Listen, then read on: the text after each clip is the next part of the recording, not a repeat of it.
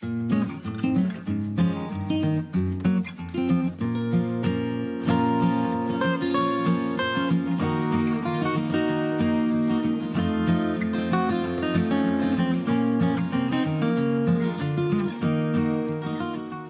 folks, this video is going to be all about the FINWING XBird, which is a unique little FPV platform, 800mm wingspan with a stubby little but wide chord wings and the T-tail as well. You can get it as a twin tractor or single pusher like I have here. You can buy the kit or you can buy it with the electronics, and it's remarkably cheap.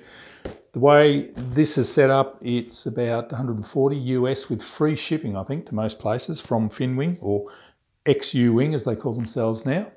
Anyway, it's EPP, nice and tough with some really nicely thought out little touches. I have my FPV camera in there. That's a Foxy toothless video transmitter mounted up on here on this nicely provided plywood backing bit there, a little bit of airflow going in there, nylon bolts to hold the hatches down, space inside there for 18654 pack ×2, or even a 3300 4S LiPo. It is actually designed to fit the 21700 4S packs, so plenty of battery space there. For a little plane, it can carry a hell of a lot of milliamp hours. And that's what it's designed for. It's designed for long range FPV, long distance, long flights. This back section here is for the flight control board area, and I've got my GPS mounted underneath that hatch there. They do provide a little plywood plate that can go side to side to mount your flight control board on. I'm using a bit of Coreplast for that there. Couple of holes here for your receiver antennas to come out, but I've got mine sitting further forward because the ESC is hanging around right there. They do provide a BL-Heli 30 amp ESC without BEC, but I thought I was going to do mine line of sight first, so I put in a normal standard ESC with BEC. Turns out I didn't need it because I ended up going for the flight control board straight away. You do have to glue in carbon fibre strips for all the control surfaces and on the front and back of the vertical fin as well. And you glue the front and the back of the fuselage together, and there are joining spars there as well. The wings are held in by nylon bolts inside, just pull them out. There's no through body connectors for the electricals. You could put them in if you wanted to, I suppose, but you just pass the cable through there. You do have to slice the ailerons off, they're joined there, and there's provision for flaps if you want to. There's sort of a pre-made hinge there, also provision for rudder as well. That's not glued, this little back section of the vertical fin there, so you could put a rudder in if you wanted to. The electronics are very nice. You get King Max, nice looking King Max digital Metal Gear servos, 13 gram. 3 of them, and a Sunny Sky 2207 1300 kV motor with 7050 props. Now they'll give you a clockwise motor and a counterclockwise prop. So clockwise motor means that the screw thread goes the other way. I thought that was a mistake to start off with, but I think that's the way it's meant to be actually. So here are all the pieces laid out, and it packs down very nicely into this little box here. So easy shipping anywhere in the world, I would imagine. Now, if you have a look on the FINWING website, you can see you can download a very good PDF manual there that tells you everything, including the amount of throws, which hole to connect into the servo arm, where the centre of gravity is. There's some dots here at 55mm, by the way.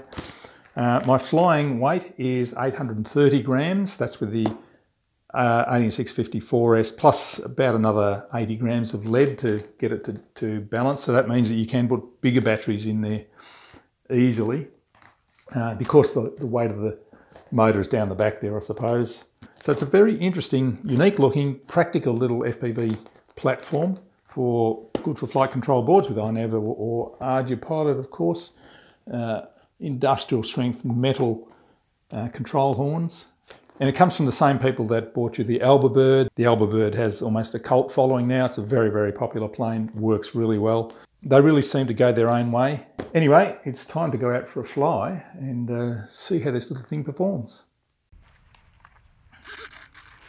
Okay, here we go. Let's do a little line of sight flight first.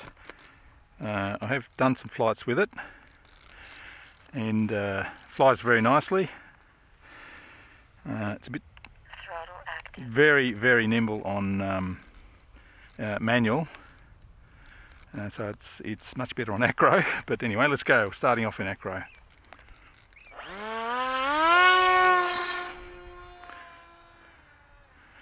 It's quite small, so it is going to disappear into the sky. Backing off, probably a third throttle there. Probably does fly better a little faster, but it's a cool looking little plane. Yeah, it's cool.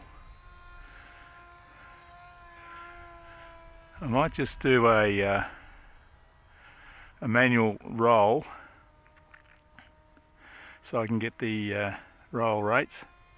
Manual mode. That is pretty quick.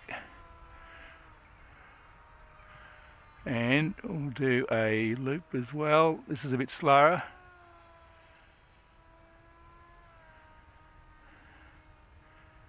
But yeah, would rather fly it on acro with a little bit of stabilisation. Look at that, that's beautiful. Cool little plane.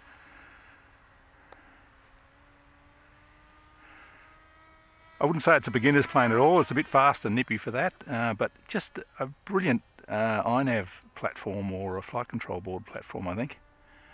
Alright, so position hold. Put into position hold.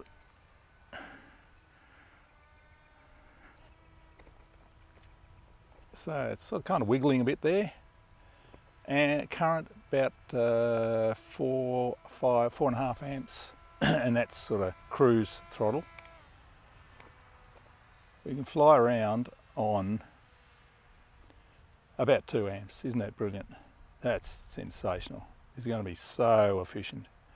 I have a confession to make. I actually did all of this yesterday. Did a 16-minute flight. Thought it was pretty good, but the current draw seemed to be a lot more than what they were saying on the website, and that's because I had the prop on back to front. So it flies, still flies very well with the prop on back to front, but now I've got it on the right way. Much more efficient. There is a bit of wind up there, so we'll go. It's sort of flying straight into the wind now, I think. But it will cruise around on 2 or 3 amps on a calm day. It's going downwind now, gets a bit wobbly at that sort of low speed, low cruise speed, so let's go a bit quicker. 4 or 5 amps and it's ripping around nicely.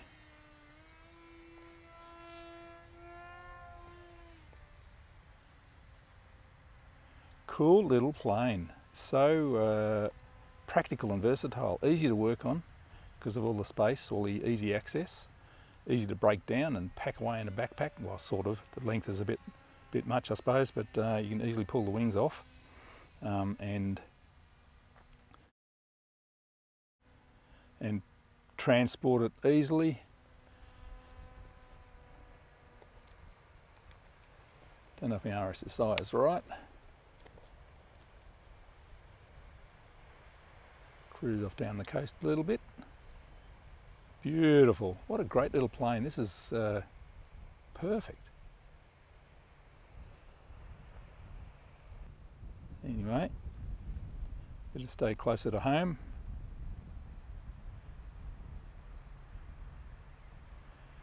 A little plane there somewhere, so I'll fly low.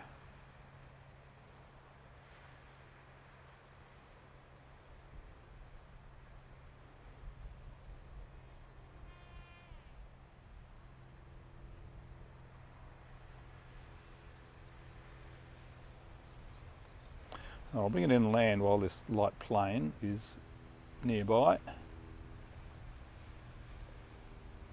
Yeah, this is great. This is working really well. Oh, the light plane's a long way away, so that's no drama. So yeah, working really well so far.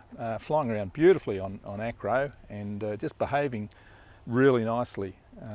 Could possibly I haven't done any tuning at all. This is just sort of stock. Actually, I increased the elevator feed forward a little bit, I think, just so I had enough to be safe. But yeah, auto tuning and auto trimming and all that sort of stuff will make it fly even better, but it's absolutely perfect as it is. So I might just cruise around a bit more and take in the scenery.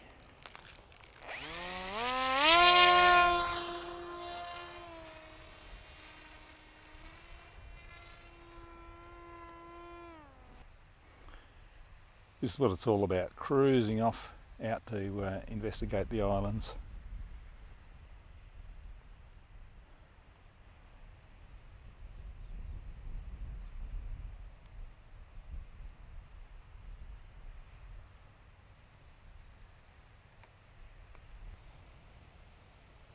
Return to launch. RSSI low.